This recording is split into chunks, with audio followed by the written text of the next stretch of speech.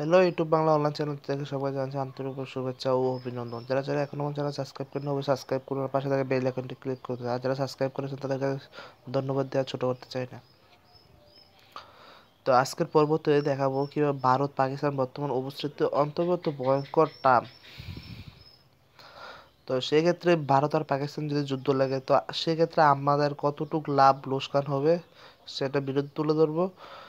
তো আসলে সত্যি কথা বলতে লাভ লোকসান কিছু নেই। যদি দুই দেশের যদি যুদ্ধ হয় তো সেক্ষেত্রে অনেক ভয়াবহ, অনেক বিশাল বড় অর্থনীতির দিকে ক্ষতি হবে। তো সেক্ষেত্রে অনেক মানুষ আত্মনির্বাসন হবে। তো সেটা মোটো কিন্তু যুদ্ধ হওয়া কিন্তু মোটো সত্যিকার দিক দিয়ে কিন্তু মুঠো ভালো না।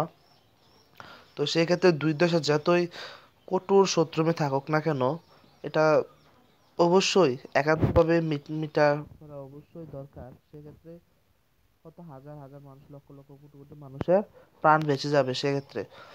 তো সেক্ষেত্রে বাংলাদেশের অনেকটা লোকসান হবে যদি যুদ্ধ হয়। তো সেটা ভিডিওতে তুলে ধরতেছি, তো সবাই সাথে থাকুন। অবশ্যই ভিডিওটা ফুল ভিডিওটা দেখবেন। কাশ্মীরে পুলওয়ামার হামলা নিয়ে আবারও কথা বলছেন মার্কিন প্রেসিডেন্ট ডোনাল্ড ট্রাম্প।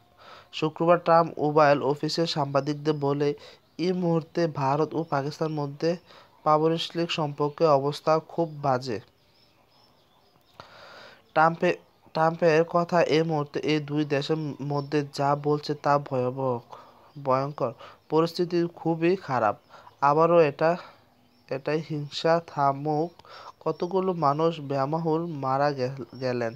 আমরা চাই এটা বন্ধ হোক।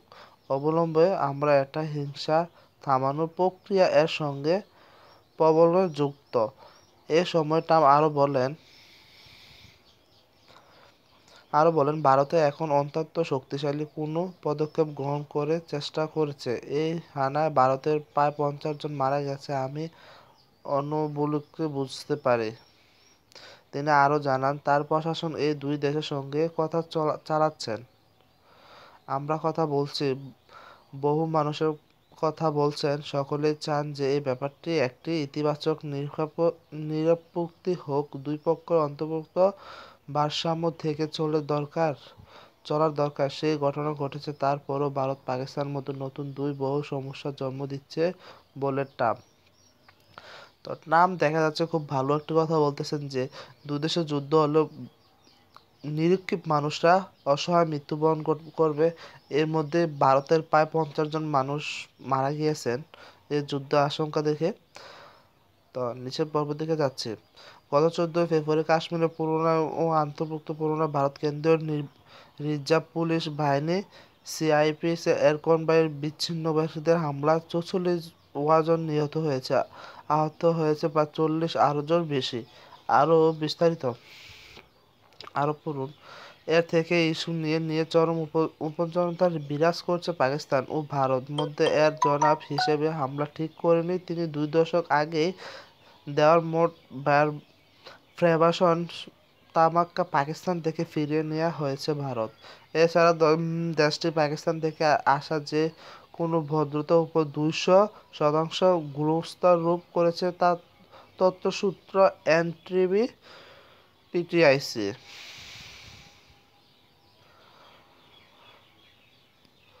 তো ট্রাম্প এ জায়গায় বলতেছে যে আমাদের এই পাকিস্তান আর ভারত যদি যুদ্ধ লেগে যায় তো সেক্ষেত্রে হয়তো হাজারো মানুষের প্রাণ বিপাকে চলে যেতে পারে। তো ট্রাম্প বলতেছে যে যতই শত্রুতামি থাকুক না কেন, যে দু দেশে এক পরমাণু দেশে এসে যতই শত্রুতামি থাকুক তারা মিটমিশ করে নিক, চুক্তিবদ্ধ হয়ে নিক, তারপর সাধারণ মানুষ সুন্দর ও সুষ্ঠুভাবে ফিরে বেঁচে উঠুক।